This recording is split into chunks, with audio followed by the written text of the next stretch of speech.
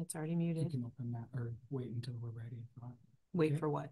Till we get your, okay, you're already muted. I'm already muted. Okay, great. I'm gonna go ahead and get the Okay. thing going. And then I'll wait for you to come back before.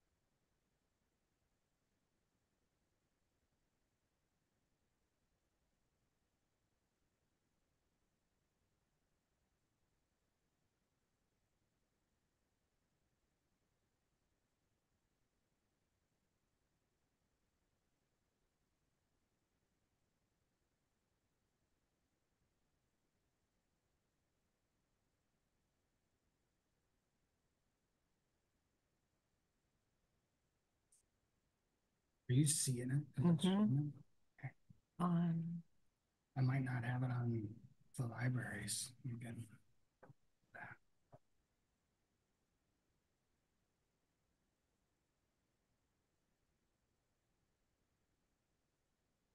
Got it on yours.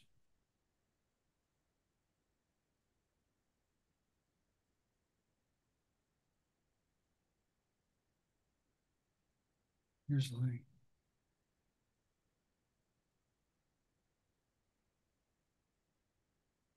You have a copy of the book?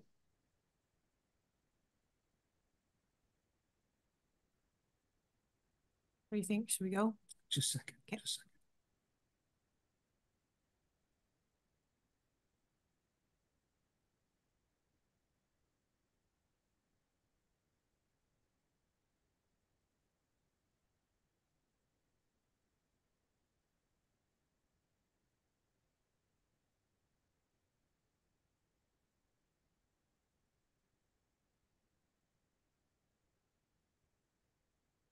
Okay, you can go ahead. This book.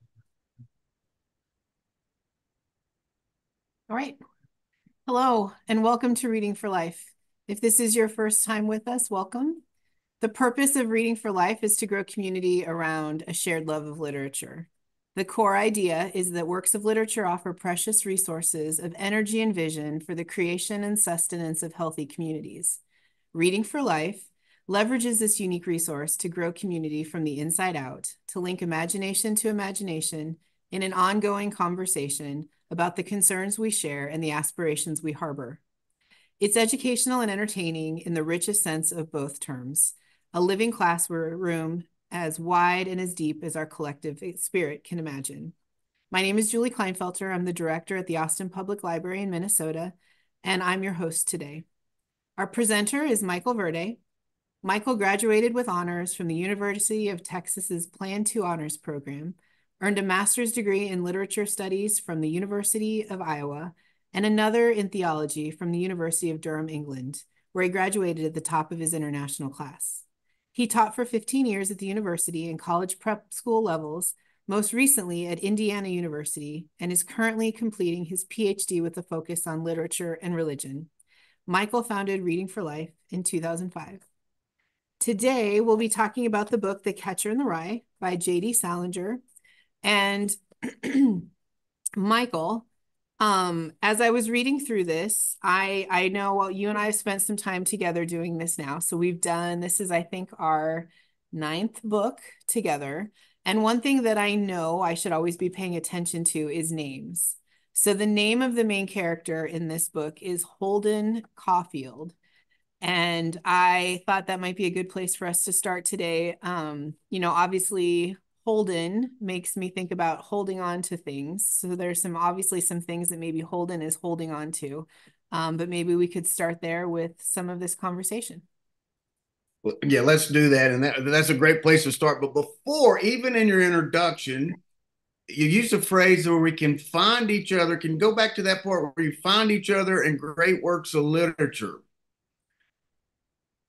That is a really, really telling phrase. Can you read that again?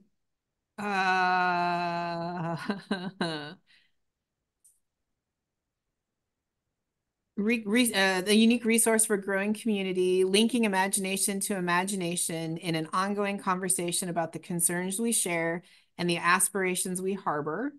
And then just the living classroom, as wide and as deep as our collective spirit can imagine. And a little bit before that, you say we find each other in works of literature. Growing community around a shared love of literature. I should have read this to you before we started. I'm not sure anyway, which part you're coming to. No, well, let's focus into this. The idea that we could find each other in works of literature, maybe my imagination is doing that, which suggests that maybe we're not finding each other outside of works of literature. I mean, it's the kind of idea that if we're reading together at a certain kind of imaginative intensity, that we can get to know each other in ways that we might not if we were just, let's say, in the workplace or even in casual conversation and social settings, that there's something about works of literature that if we read it together, we could discover parts of ourselves that we might not elsewhere. In other words, literature is serving us in a role here of facilitating a kind of conversation in which something authentic about ourselves comes out, and that we connect with each other through this sharing something of substance. You can imagine that we could share stuff that was superficial, that we wouldn't really connect us deeply.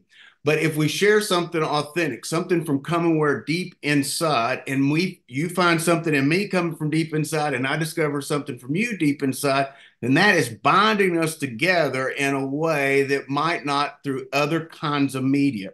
And I'm leaning into this because this book is called The Catcher in the Rye, which suggests that this book is trying to catch something. I mean, we could just begin with that there's something that about us that can be caught or it can be missed. And you can imagine any conversation between two people, if it's a meaningless conversation or if both people's personas have sort of taken over what is authentic about them, then in a way people are missing each other. And throughout this novel, almost every conversation Holden has with somebody, they're missing each other. Either because he's put on a persona, he's called himself Jim Steele, he's made up a name of himself as a kind of a character because he doesn't want to give the person his real name, or it's just because the conversation is so, as he says, phony, that there's not a real connection. So in any case, I want to keep that in mind here. And let's go back now to the thing about Holden Caulfield. Well, first of all, Holden, I think that it does sound Holden, like something we're holding. And if you combine that with Catcher in the Rye, you got holding a hand that would catch something that might be missed.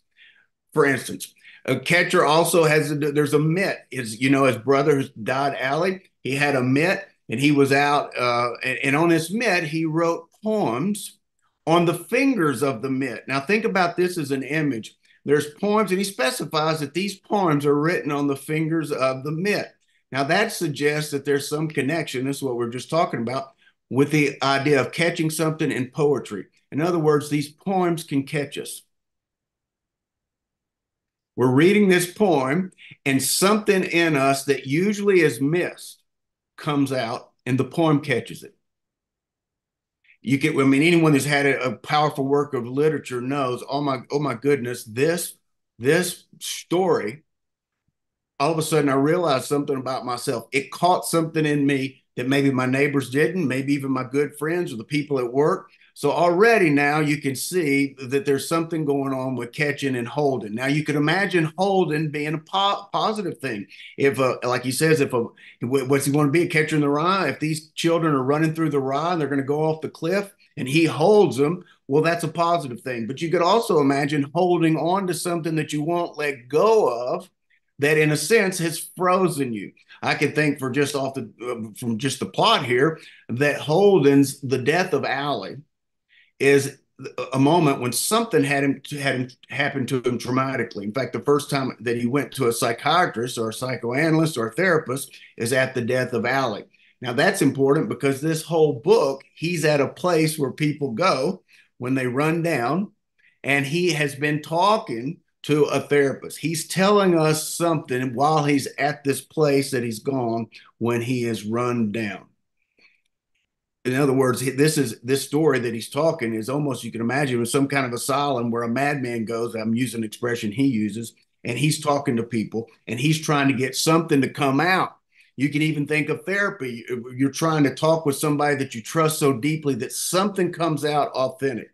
You've been living this life with a certain persona, and this persona is keeping you disconnected from other people, but you have this relationship with a therapist that you can trust, and the next thing you know, something comes out of you that's real, and the two of you are kind of can acknowledge that and recognize it, and then all of a sudden, that thing that come out is something now that can be you instead of the persona that you brought into therapy. Well, you imagine that a book could do the kind of same thing. In fact, you can see that Holden's not wild about psychoanalysts. And in a sense, he's sort of saying, listen, all that head stuff is not nearly as powerful as literature. In fact, that head stuff can even take you away from things that literature can take you into. And very specifically, what that head stuff can do, if it gets too heady, is disconnect you from your own body. Now, we're still going to get back to this Holden Caulfield, but I just want to attach this Holden now as a positive or a negative, depending on the circumstances. So just hang on the hold. Let's go to Caulfield. Well, first of all, Caulfield, a caul is what a baby's born with, and it comes out. And I don't know a lot about biology here, but the amniotic sac is still over the baby's face. That's a baby that's born with a caul. Well, you can imagine then something over a face, and then you can imagine then that this sac or this caul, Holden himself is held inside the caul. I mean, you almost have to be twice born if you're born with a caul. You got to come out of your mother, and then you got to come out of the caul. So something coming out of something is a big deal in this novel. And if it comes out and you catch it, well, there you go. But if it comes out and you miss it, well, it disappears. So we're playing around with this imagery. But what's important about what we're doing is that we're paying attention to those words. If you just read, well, and then call a field. You can imagine a field. Now, we're using our imagination. There's no right answer like in the math. In the math, you can go to the back of the book and see what that A equals means, but that isn't the kind of thing here. But your imagination can play with these images in a way that is more or less generative. In other words, you could just start making stuff up that doesn't relate to the book, and then the book doesn't kind of come together in a way that knocks you out. This is a phrase that Holden's always using. When he dances with Bernice, she could really knock him out. Well, there you go. That's something that was in that needed to be knocked out.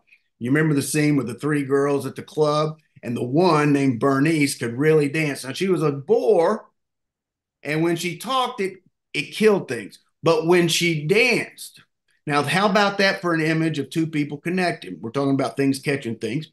Two people dancing in such a way. He says, you know, when the dancing's really good is when that part, she's telling her this and she's not interested in this conversation because it's messing up the dancing. But anyway, he says, when this little part of me that's on the back, on your back, when I can't feel anything underneath it, that's when the dancing's really good. Another way of saying that is when we're dancing now, we are connecting so deeply that two bodies are becoming one.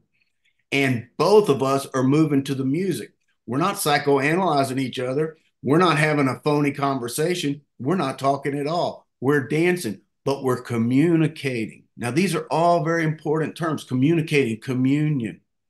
Communion. What is communion? The reason I'm saying this is this novel is set around Christmas time. You couldn't imagine a more sort of symbolically important time of the year. In some way, certainly in one tradition, Christmas is when, of course, Christ is born. Mass is also what you do when you go to the church and you take your bread. Speaking of rye, you take the bread and then you eat the bread, you put that, okay, you can imagine communion being something that happens between two people. We're feeding each other now because we're talking in a way that's real. Or you could imagine communion as being something that takes place with yourself in a book, where there's something in the book that's of substance that you're taking in. But you could also imagine those things being missed because we're phonies or because we're, in this case, disconnected from our own bodies. And that's what I was saying in a sense. You can imagine Holden is cut off from his body in the sense that he can't feel. He's talking a lot.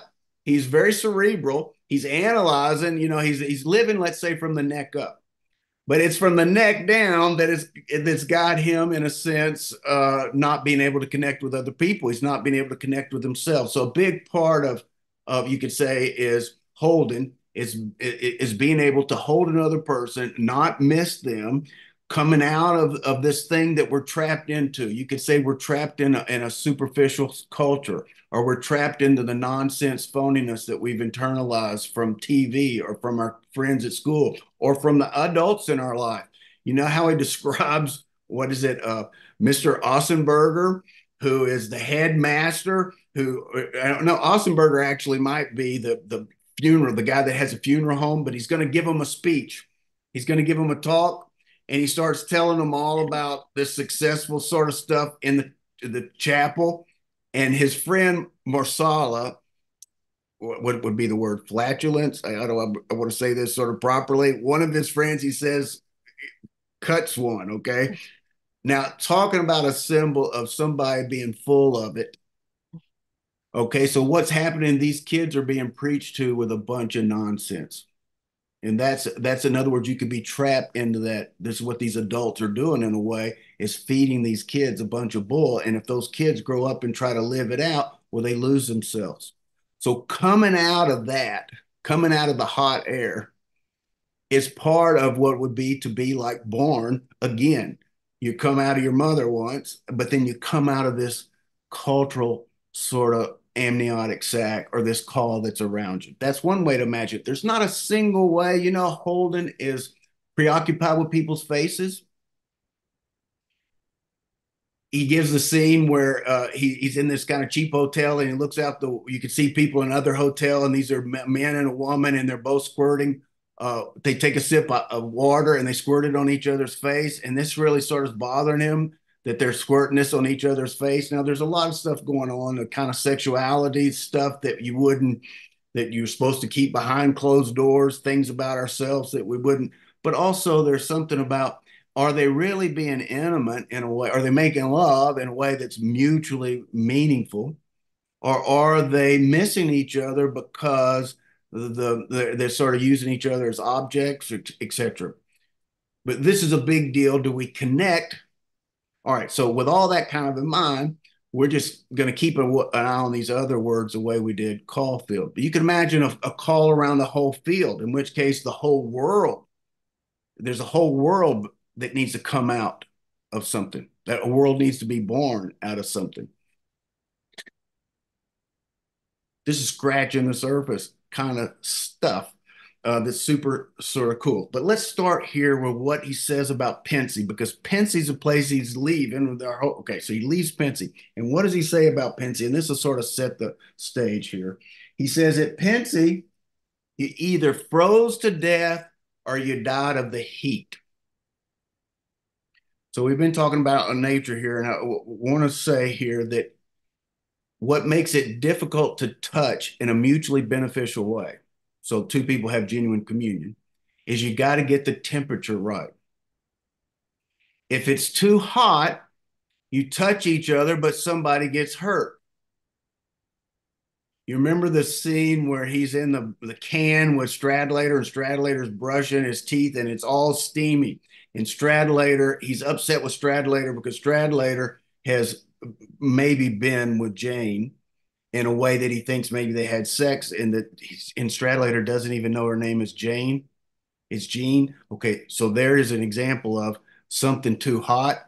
Let's say they did have sex, but they didn't make love. I'm using these terms because the book really does. Stradlater, he's fearful, has had sex with Jane, and he thinks Jane's name is Jean, which means he's had sex with her, but he didn't know her. And this is bugging him because he thinks he knows Jane. In fact, he feels like he knows. How well does he know Jane? He says, I knew her like a book. Now, this should tell you something about the potential of knowing a book in the same way that we're talking about here, intimacy between two persons. How intimate could you know a book? You could know a book like a person. You could know a person like a book. In any case, he's so upset with Stradlater. He tries to punch him. He tries to punch him in the toothbrush. Okay, now that it's a steamy room. That's too hot. Okay, that's too hot in there. They're not connecting. You can imagine, in other words, a certain heat being violence. Or you could imagine heat as being potentially positive. If something is super cold, you might need to heat it up. But if it gets too hot, it turns to steam. Now, I'm playing with these images, not because I'm particularly preoccupied with them or I think this is super clever. Hopefully, I'm playing with the images that the novel's playing with. And this is a big thing here. We're not trying to psychoanalyze the book. That would be what Holden would make fun of. You know, you're trying to psychoanalyze, then it's in my head. I'm trying to actually hear what the book is communicating through images. If it's too cold, then you can't touch because you can't feel. Now, think about the opening scene. What is the opening scene? It's Holden on a snowy day. How is Holden related to his classmates well, he's not. He's up on a hill looking down on them on the snow, and his hands are frozen because he can't find his fur-lined gloves. So his hands are frozen. He goes to meet old Spencer, his teacher, his English teacher, or excuse me, I believe the old Spencer is his history teacher.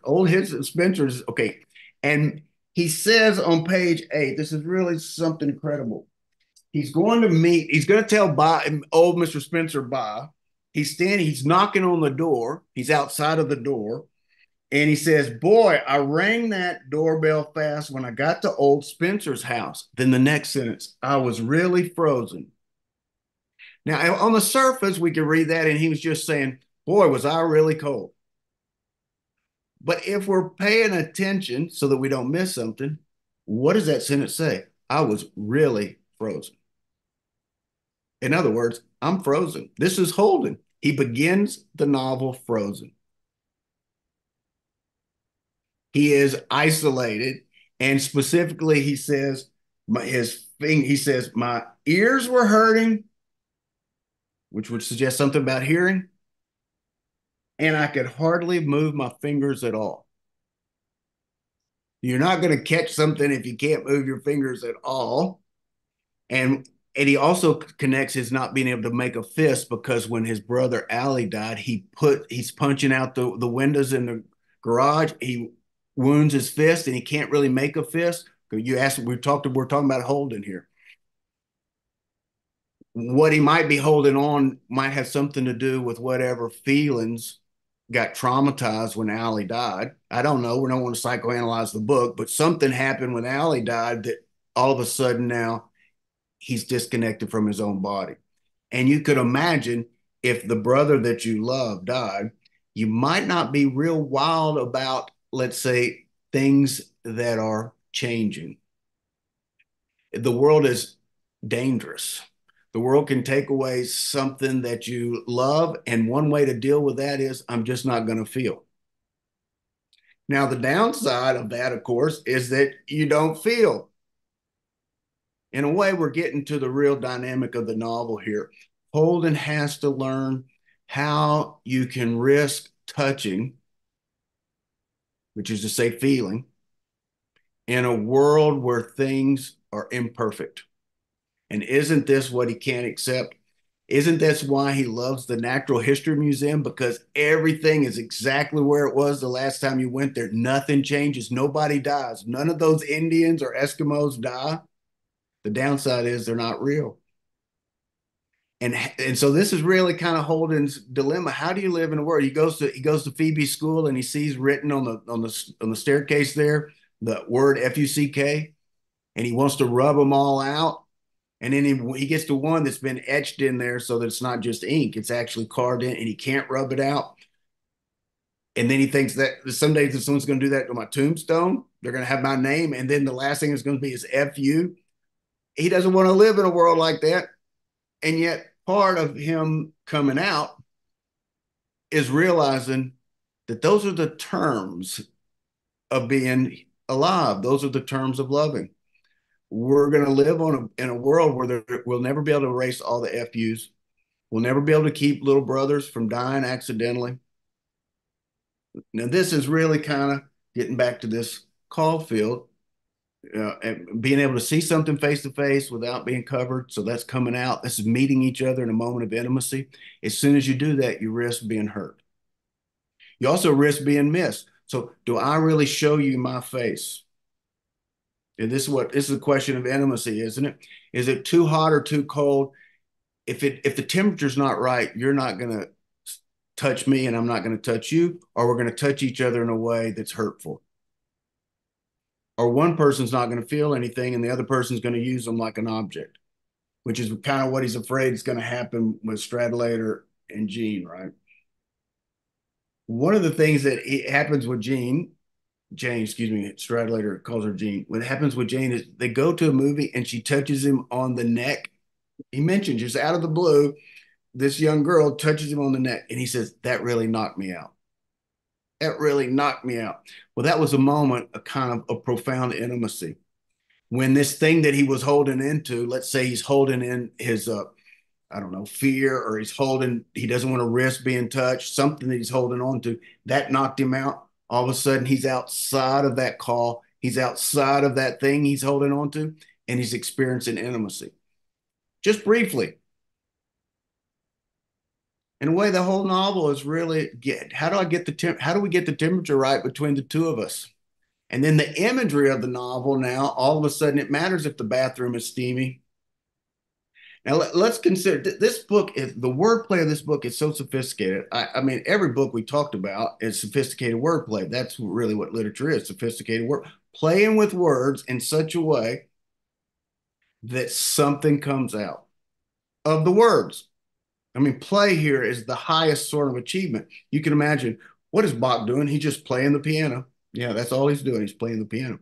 But if you play the piano right, or if you play the piano with enough intensity, something comes out in the music that is both natural and also eternal in a way. It's artistically transmuted, but all you were doing was playing. So really, I'm just saying, what is a novel doing? It's playing with words, but playing with words so intensely that something comes out of the words that you, let's say, is so real that it never dies. But you'd have to have a reader that caught it, which means you'd have to have a reader that's paying attention. And you'd have to have a reader that was able to risk feeling and not just reading from the neck up. If you read from the neck up, you're reading like a psychoanalyst, or you might even be reading like a literature teacher who's trying to analyze everything. But if you read with your whole body, then those images start moving. It starts moving your imagination, which is different than your intellect. You see what I mean? In a sense, our imagination is the way our whole body thinks. Our intellect is how we think from the neck up. Well, literature is when our whole is a communication that involves our whole body. That's how it's different than philosophy or theology or sociology. Those things can move us from the neck up. They're intellectual. Works of literature, they're intelligent, but it's an intelligence that includes our whole body. And this is what images do. The images speak to our whole body. We can't make sense of them from the neck up, or we could, but we won't touch the book. So let's take a couple of just like quintessential sort of things. You started one, Holden's name, but here's another one. Where do the ducks go in Central Park when it freezes? Now, this is what Holden's want to know. Where do the ducks go? Now, we just mentioned that Holden is really frozen. So let's think about this just for a second. If Holden is really frozen and he's preoccupied with where the ducks go when the pond freezes over, you can imagine that what Holden's really concerned about is what happens to me when everything inside of me freezes. Where do I go? So in some sense, the ducks, you could say, are kind of, this is kind of how he's seeing himself indirectly. This is his own situation that he's preoccupied about. Why does it matter that it's Central Park? Well, just imagistically, one, it's a park, which is nature, called field. Field is nature. This book is dedicated to my mother. He says, dedicated to my mother. We can think of that as your biological mother, but you can also think of as Mother Nature. This in many ways, Holden's cut off from his own nature. In other words, his intellect, you might say, has frozen his nature. He needs to get back to his Mother Nature. Okay. So, any case, this book is really playing around with nature, and you can imagine that he is the Central Park. That's a field, and it's central in a sense, maybe like the heart of it all. At the heart of this place is water that's frozen. And I want to know what happens to living things when these things like Allie's death come around. You see, that freezes that heart is something like, Al, what happens to me when my little brother dies and my feelings freeze? Now this is an interesting conversation. So let's consider that just as a kind of imagistic. Now, is that the answer in the back of the book? No, this is me trying to tune in to the Salinger's imagery here. Okay, so he's going to have a conversation with the second cab driver that he asked about these ducks when the second cab driver. The second cab driver is named Horvitz. And since I know that every name in here, like every word in here is potentially has a meaning to it that is a symbol, I just looked these names up, okay? So Horvitz happens to be a name of people that come from a particular location in Czech, where many of the people that come from there are rabbis. They come from the line of Levites, and this was the line of the tribes of Judah, of Israel, that God chose the Levites, and they're like the priest. They're the priestly. In fact, they were assistants to the priests, the Levites. But the Levites, in a sense, are a kind of privileged messenger within the tribes of Israel. Why does this matter? Because old Horvitz, the interaction with Holden and Horvitz is almost like an interaction between a very lost young man and a very unusual kind of rabbi. Rabbi means teacher. So let's tune into this, because this conversation, when we hear the subtext, it's really amazing what's being communicated here subtextually. Anyway, he says, I struck up a conversation. His name was Horvitz. He was a much better guy than the other driver I had. Anyway, I thought maybe he might know about the ducks. Hey, Horvitz, I said, you ever pass by the lagoon in Central Park, down by Central Park South? The what? The lagoon, that little lake there, like where the ducks are, you know? Yeah, what about it? Well, you know, the ducks that swim around in it. Now, around, he uses his words a lot, often with the phrase horsing around. Now, I'm jumping around here because these images keep sparking different things. Well, you know, the novel ends with a horse going around and around, right? The merry-go-round. So horsing around is a big deal. Another way of saying this is nature goes around and around. Horse is nature. It goes around and around. And if nothing comes out of that, we're just going to go around and die. So we want to go around and around, but we want to make something that we catch that isn't going to die. But we don't want to lose touch with nature. This is a complicated thing. You could say that you can imagine some religious people saying, well, when you get to heaven, things will be blah, blah, blah. In a way, you're rejecting your own body by saying this world doesn't really matter now. It'll be real when we get there. Well, what about what's real right here? In other words, this book is saying that our wholeness, our be able to feel, involves us being reconnected to our nature in a way that we won't be if our head's in a call, or we're going to be disconnected from nature if we've internalized all of this nonsense, phoniness. We get cut off from our own body. You can even imagine advertisements. What are advertisements in a way?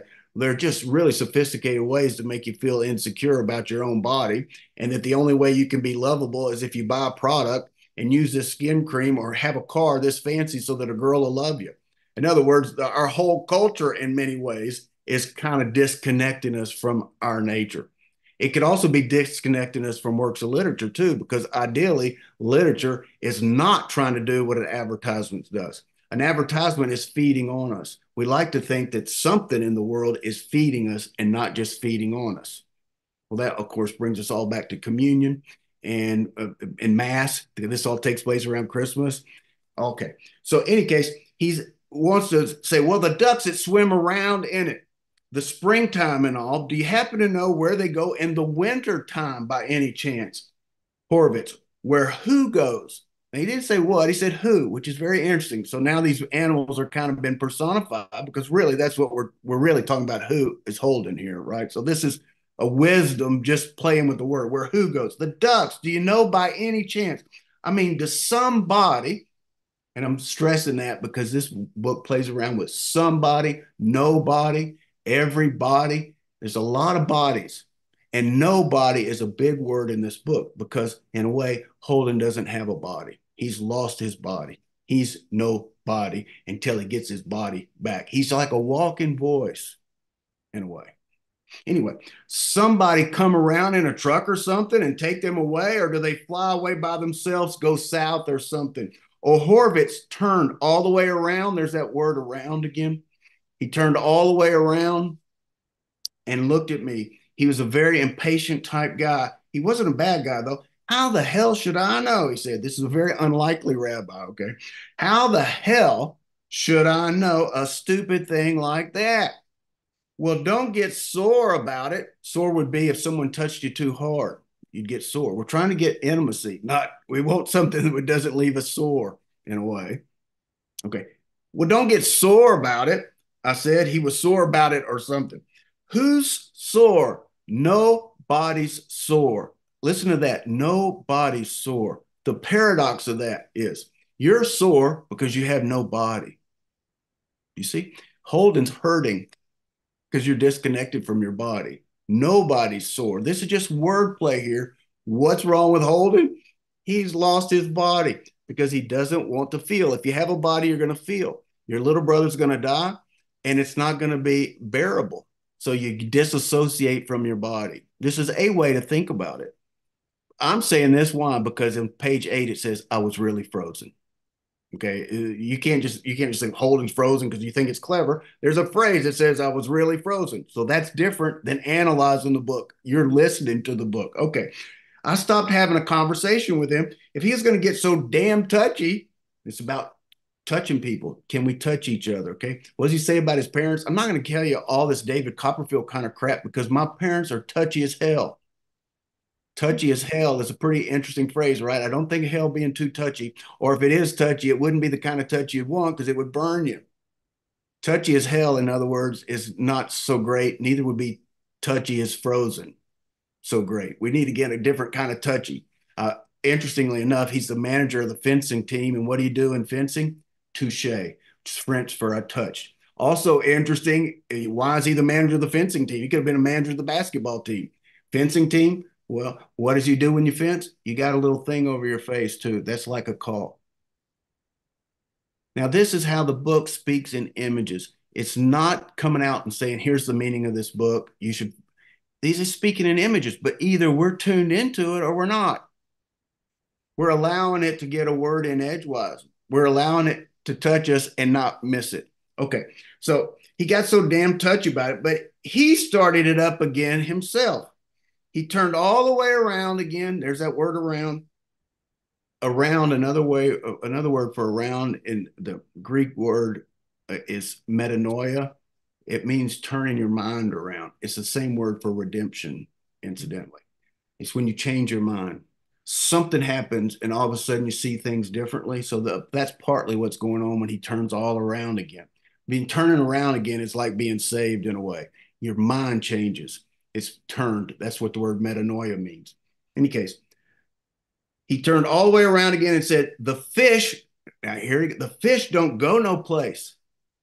Now we're imagining now this is, you can imagine a rabbi giving some counsel, spiritual counsel to a kid who's wondering what happens to me now that I'm frozen. Okay. You can imagine there's some unlikely counsel. The fish don't go no place. Now you remember Holden's always thinking he's going to run away. He's going to go out west. He's going to have a filling station and not talk to people and fill up their cars. Okay. That means he's running away. What's he doing from Pensy? He's running away. But what does old Horvitz say about the fish? They don't go no place. He's getting some wisdom right here. They stay right where they are, the fish, right in the goddamn lake. The fish, that's different, Holden says. The fish is different. I'm talking about the ducks. What's different about it? This is Horvitz. Nothing's different about it, Horvitz said. Everything he said, he sounded sore about something. It's tougher for the fish, the winter and all. This is so amazing. Than it is for the ducks, for Christ's sake. Now you can tell me or not whether the Christ's sake matters here or not. Okay, it's different. What's different? It's harder for the fish than it is for ducks, for Christ's sake. Use your head for Christ's sake. You could play around with that sentence all day. How do you use your head? You could use it for your sake. You could use it for your headmaster's sake. You could use it for your superficial mom's sake, or you could use it for Christ's sake. It's your head. Okay. I didn't say anything for about a minute. Then I said, all right, what do they do? The fish and all. The fish and all. We're talking about all living things when it freezes. When that whole little lake's a solid block of ice, people skating on it and all. Now think about that if Holden's talking about himself, that people are skating on him, which is to say they're on the surface. Nobody's penetrating. He's frozen beneath these people skating all over him. They're just words. There's nothing penetrating. Okay, this is the subtext here, but we're missing it if we're not following the images. Okay, like there's a solid block of ice, people skating up. Whole Horvitz turned around again. If you didn't get how many times he's turning around, this novel, it won't be the novel's fault. What the hell you mean? What do they do? He yelled at me. They stay right where they are for Christ's sake. If you didn't get the first Christ's sake, here's the second. Okay, they stay right where they are for Christ's sake. Now, what's interesting here is because both nature and Christ are positive in this scene. Okay. And what's interesting about that suggests that Christ isn't other than nature. In other words, finding Christ isn't mean cutting yourself off from your body. We've talked about this in quite a few books, that the spirit and the body are actually not two different things. You know, in some versions of Christianity, the spirit is the pure thing that's not the body, and not a single work of literature has any book endorsed the idea that the spirit is separate than the body. In every work of literature, from the things they carried to the Song of Solomon, Jane Eyre, every single one of those books we discuss, the spiritual is found when the body is integrated into the imagination. It's not rejecting the body. In fact, you could even say one of the great things about Jane Eyre is this is a theology coming through a novel written by a woman. It's basically saying all you men preachers that keep talking about the body as it's a bad thing, indirectly, what's the impact on women? If a woman is associated with her body and a body is sin, this is a real, let's say, a theology that sacrifices women. You got to sacrifice your body to get to heaven. Well, I'm saying all this because Horvitz is suggesting, no, this is not how you live when winter comes, by sacrificing your body. Okay. They stay right where they are for Christ's sake. And then Holden says they can't just ignore the ice, because maybe that's what Holden's trying to do. They can't just ignore it. Who's ignoring it? Nobody's ignoring it. Now, who's ignoring it? This is almost like asking Holden, are you ignoring it? Nobody's ignoring. The body's not ignoring it. This is the way to think it. Nobody's ignoring it. Or you can think of no one has a body because they're ignoring the nature world. Okay, Horvitz said he got so damn excited and all. Excited is when molecules heat up, which if something's frozen, you want to do. Salinger loved Fitzgerald. He talks about it in this book, The Great Gatsby is one of his favorite books. The Great Gatsby was all about uh, exciting, in The Great Gatsby is all about things getting heated so two people don't miss each other, like Gatsby doesn't want to miss Daisy. In any case, I'm just saying that Salinger read The Great Gatsby, picked up on this theme of missing or not missing. What does Nick goes out east to be a bondsman? And he says, these are all careless people. In other words, nobody's bonded out east. Okay, to be bonded is to not miss each other. Salinger picked up on that in The Great Gatsby, and you can see it coming alive here. This is how these great artists talk to each other. But this is why I asked you earlier about finding each other in literature. You could say that the imaginations of Salinger found the imagination of Fitzgerald in Fitzgerald's The Great Gatsby. Do you see what I mean? He read The Great Gatsby and he found an imagination that caught him. He got caught by Fitzgerald. Fitzgerald was the catcher of his imagination in a world that was phony. These artists, in other words, they're catching each other's imaginations and they're passing on the favor. Do you see what I mean? Now, Salinger's going to catch somebody else's imagination, hopefully ours. In a world where we got a lot of people talking nonsense to us, we can read this book and all of a sudden something has caught us that ain't nonsense. This is, I think, what your introduction, that's why I was perseverating on it. Okay. I was afraid he was going to drive the cab right into a lamppost or something. Now, isn't that ironic? Because that would be the light. If he got so excited that he drove in the lamppost, he gets so excited that light would come. Phoebe, his sister's name, Phoebe comes from Phoebus Apollo, sun god. So the light, you want to get the right light. So this is none of this. Did he intend that? Did Salinger intend it, or did Salinger's imagination intend it? Those are two different things. I don't know if Salinger, the human, but the imagination that wrote this, yeah, that imagination intended it because it speaks in images. It speaks with its whole body. Okay, so he got so excited and all he's saying about the fish. They live right in the goddamn ice. Now think about this. They live right in the goddamn ice. Here you go. It's their nature, for Christ's sake. Now think about that sentence. It's their nature for Christ's sake. That's combining the spirit and nature. This is very different than the Christ that you have to not be completely human because you got to be so pure that you don't do anything that's bad. This is sin. This is a very different Christ.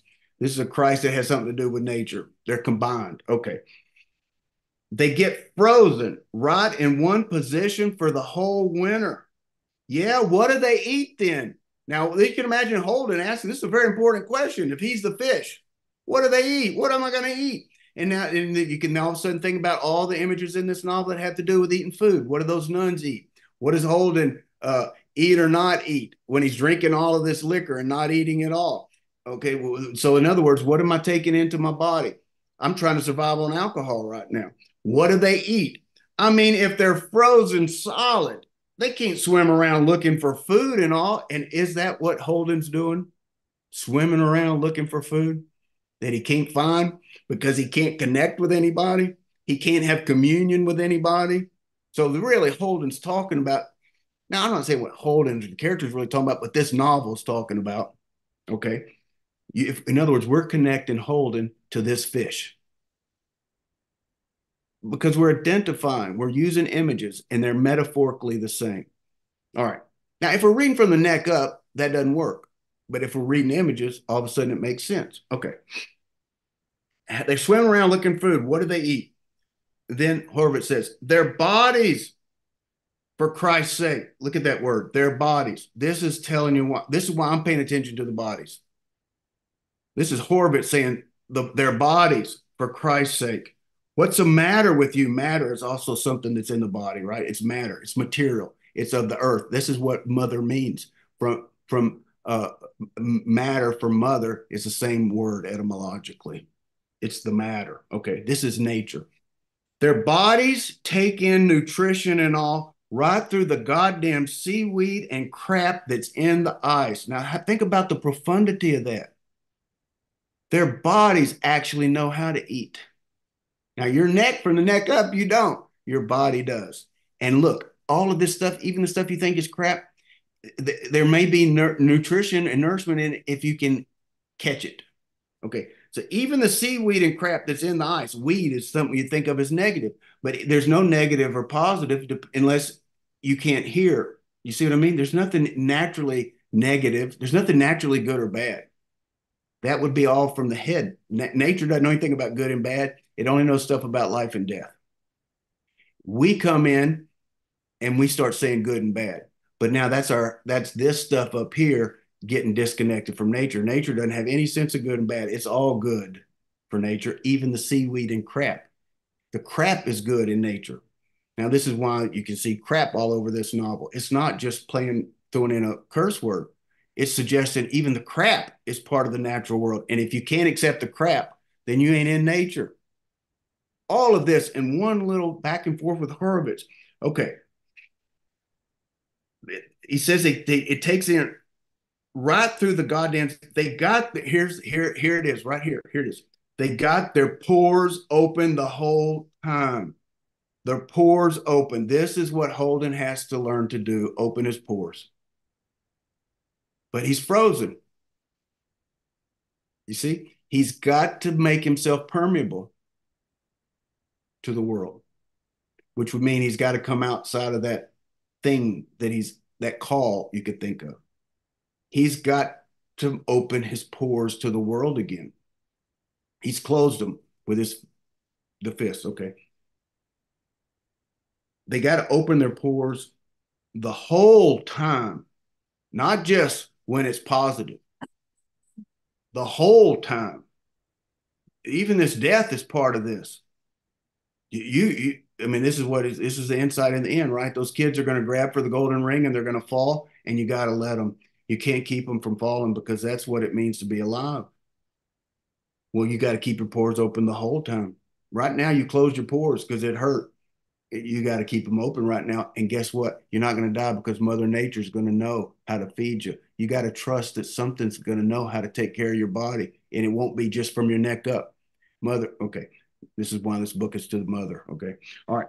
That's their nature. Here it is. You see, he's speaking to Holden now. That's their nature for Christ's sake. See what I mean? Now, you can imagine this book asking us. You see what I mean? And probably, I don't know, however many readers, every once in a while, one does. But the only ones that see what this book means are paying attention in a way that none of the people at Pensy are paying attention to each other. None of the people in these nightclubs are paying attention to each other. In other words, you can't be a phony and read this book and see what Horvitz means. This is why I ask you about us finding each other in literature. Yeah. And this is what we've been talking about, right, throughout, is this idea of reading the novels with the words in mind, with the imagery in mind, because that's the part where you start to see the connections. And that's one of the things that we've talked about throughout. When I first reread, I'm not sure I'd read this book actually in high school. So reading this book the first time through after all of our conversations, I knew I needed to be looking for those kinds of things. And it's interesting because I made lots of marks in the book as I went, and I got to the end and I was still kind of like, nah, I'm not sure. But after listening to what you've said, even just in this 40 minutes or so, those images are what starts to pull things together. And then you go from a book where I maybe had thoughts of, is this book really relevant anymore?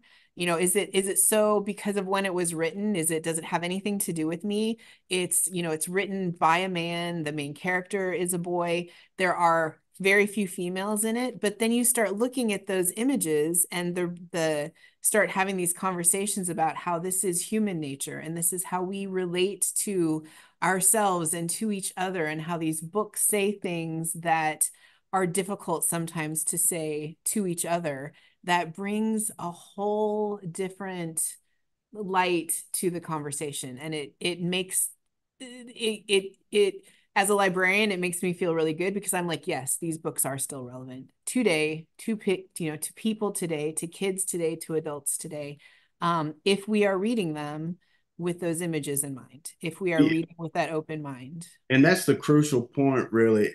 When people, you hear people saying all the time, well, that was back good in its day, blah, blah, blah, blah. Well, if these are great works of literature, there's a reason for it, but we're not going to know that if, as you said, we can't participate in the imagery, which is another way of saying if we're only reading from the neck up, right? If we're just doing this and trying to figure out, okay, this is the gender is off there. We don't do things like that anymore. Okay, well, that could be true. But that's true from here up. With the rest of us, there's a lot going on that we're missing. And if we start to, as you said, not miss it, then all of a sudden, all of these superficial things aren't the criterion if this book matters, speaking of matter, or not. This book matters because we can hear it. And this is when Holden starts sharing the books that he likes. He likes Thomas Hardy. He likes Thomas Hardy's book, Return of the Native. Now, what we've been talking about with nature. Now, listen to that title, Return of the Native, the return of the natural. He's got to get what's native in him has to return. Already, why does he like this book, Return of the Native? One of the characters in the book is Eustacia Vi. Eustacia is a word that means fruitful or bountiful, but it comes from the word Anastasia, which means resurrection. But I don't know that because I'm a walking. I know it because I think this word must mean something if he said Eustacia Vi. He said it twice now. So I go and look up Eustacia. That's how I know it. In other words, you don't have to know these things in advance. You can assume that there's an image involved here. You could pick any book that you like. On human bondage. Why on human bondage? Well, doesn't this book talk all about mummies? Things that are wrapped up and are embalmed, their faces are covered. Isn't that like a call? Isn't mummy sound like mommy? I mean, all of these things you don't notice if you're not paying attention to the images. I want to share with just real quickly. This is a famous painting. I'm going to do this just one little image. It's a famous painting by Rene Magritte. I hope I'm pronouncing the name right. And it's going to really, I think, shed a light on what we're talking about here. Okay, this is a famous painting. It's called The Treachery of the Image. And there's an image of a pipe, and then beneath it, it says "Ceci n'est pas un pipe," which is, I suppose, it means, if I lived in Paris for a year and I learned zero because I was reading literature all the time in English. Anyway, this is not a pipe. Now think about the paradox here. You're looking at this thing and you're saying, oh, I'm looking at a pipe. And the painting is saying, no, that's not a pipe. Now, why is that not a pipe? Well, it's not a pipe because it's an image of a pipe. With the painting in a way, it's called The Treachery of the Image. The painting in a way is saying, you're looking at this painting, but you're not seeing the painting. You're seeing what you're projecting onto the painting. You're seeing a pipe, but you're not seeing the image. In fact, we could even say there's not a statement there. There's an image of letters that we're calling a statement. Now, this paradox is getting to what you're talking about because we can't see the images like we're talking about here, usually because we're taking the words and we're turning them into things. Like Holden is the name of a person. So we see a guy there. Well, there's nothing wrong with that, except we're missing the image Holden. I read Caulfield. Okay, well, that's the guy's last name. Okay, yes. But if you're seeing an image and not a guy named Holden Caulfield, all of a sudden the words Caulfield start to speak to you as an image. So this is how literature is different from any other work of literature.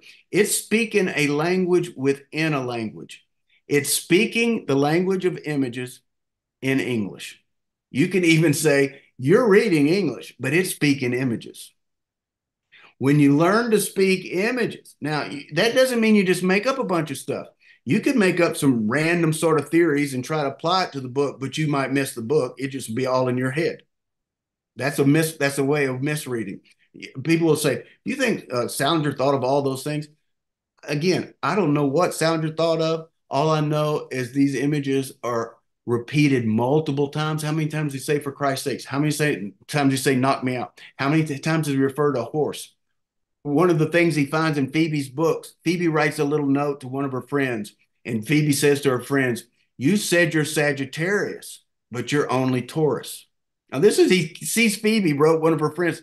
Oh, why? Why that? You look up Sagittarius, what is it? That's part horse, part man. It's a centaur. A horse and man, a horsing around. What does he say about he doesn't really like cars? He'd rather have a horse. At least a horse is human. And at the end of the story, isn't Phoebe sitting on a horse, an old beat up horse? Phoebe's part woman, part horse. There's the Sagittarius. Her friend said she was Sagittarius, but she's only Taurus. What is Taurus? It's a bull. This book, incidentally, could practically be a zoo if you scratch the surface, the number of birds that are in it. Not just birds, the number of animals, period, including birds. Okay, we talked about ducks and fish. We got jaguars. We got deers. It's a deer hunting camp. We got bulls. I mean, every kind of animal in here. Why? Because we're part animal. But we're not all animal. See, if we were all bull, then we'd be all animal, and that ain't what we are either. We got this weird thing, this imagination, and there's a part about us that's a little bit different. Our nature includes a kind of intellect that other animals don't necessarily have to be deal with. But this same intellect is what can make us disconnected from our nature. We got any, you can see why these, we got to get the natural and the human and the spiritual all working together. If they're disconnected, we're dying. We're not fully alive.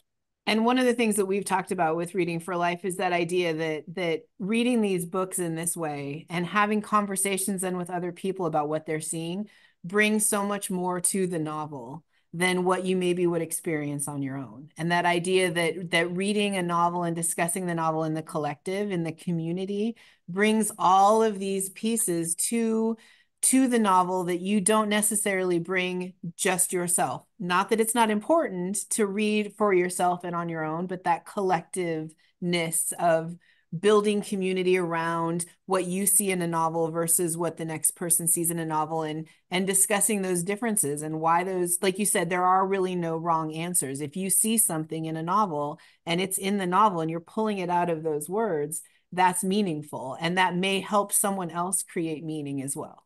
I love that. And you can imagine in an ideal book club, that's what would happen. We wouldn't be competing with who's the smartest and who figured it out and who has the went on the internet and got the right answers. Okay. What we would be doing is what you just shared. I would share with you what my imagination noticed with these images. You would share what your imagination noticed, and we would be collaborating. We'd be communing to actually see something, as you said, that we would have never seen on our own. But how many actual book clubs actually work out that way? As a reader, I know people that really love literature are often the most frustrated when they go to book clubs because they want to talk about novels at this kind of interesting level, but somebody will, next thing you know, will start saying, Salinger never did want to give an interview, and when he gave an interview, he once sued him that they couldn't use his own transcript, and then next thing we're gossiping about Salinger, and then we could talk about, he was maybe had a weird sex life. Well, all that could be absolutely interesting, but we should say we're not having a book club. We should say we're having a book to talk about Salinger's Sex Life Club, and then we should get together and talk about that. We're not really talking about the book. And isn't Holden making fun of that in a kind of way too? When Carl Lewis is the guy, all he wants to talk about is sex, and he doesn't want anyone else to notice something he doesn't notice. This is, in a way, this book is already anticipating you misreading it or you catching it and it catching you, one or the other. A lot of book clubs, you can imagine people getting together, missing each other because what? Their personas. They're trying. Now, okay, here's one. Okay, go ahead. So you thinking of something? I was just going to say that's kind of one of the things that we wanted to do with this program was create those conversations. And our hope is that people will take these ideas and bring it up at dinner, or they go out with friends and say, hey, did you read The Catcher in the Rye? Did you ever think about it this way? It's that idea of getting those conversations going and having those community conversations. So as we continue to do these lectures and then the podcasts that follow, we break some of those ideas down a little bit more in the hopes that people will think about these novels again and maybe pull them out off their bookshelf and dust them off and read them again and have those conversations again. So as I said, we do these lectures periodically, and then we follow up with the podcasts that can be found on the library's website. And I think at that point, do you have any kind of closing words or anything for the people listening out there today? Well, I would just want to say this notion that we started out with holding frozen, but how does the book end? It ends with him watching Phoebe on a horse go around. It's raining. He says his hunting hat, his deer hat, was protecting him some, but he still got soaked. Now you can almost see that all that ice thawing, all that ice that was frozen now is coming down as rain. This is, you can say, the moment when he breaks out. The moment he breaks down, because this is the moment after this that he goes to this place where he's been telling you about, this place where madmen go. Okay. He runs out of dough, speaking of bread and communion.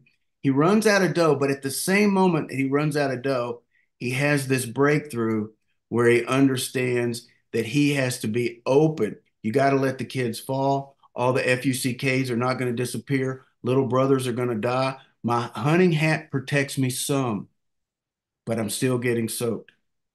This is what old Horowitz told him. Open your pores. And guess what? It won't be you saving yourself from being so smart from the neck up. Mother Nature, or you could say Mother Nature for Christ's sake, might actually know what you need to get through the winter. So this novel really comes to a beautiful climax where all that frozen stuff gets the temperature just right. And Phoebe's going around in a circle, which I said Phoebe's comes from Phoebe Apollo. That's the sun has come out and melted the ice. And look, he isn't dead. Something new how? Well, we can think of literature as that thing that can catch us when nothing else can, the thing that can bring a kind of rain that we can't find anywhere else. And I love the idea that you just shared that if we learn how to talk with each other instead of at each other. I think of how many things on TV are the opposite of people finding each other by opening their pores and touching each other. It's either too hot or too cold on TV. And I think these days it's all about being too hot. Here's an alternative way, let's say, to have community. Yep. Well, so inspiring. Thank you so much. I want to thank Austin, Minnesota Library. This is unusual conversations because I don't think often people talk about, we don't pay attention to the images always at this depth, but the very fact that this place in the United States and this library of all places is jump starting a kind of conversation where we can start to thaw out a little bit and open our pores to each other, and that you have a television station that is willing to communicate this to the community, I think speaks highly of the kind of spirit and imaginative sort of wisdom that's alive and well in Austin, Minnesota. Yes. Yes. So thank you. Thank you, Michael. Thank you to KSMQ, and thank you to everyone who participated today. And we look forward to talking with you again soon. See you later.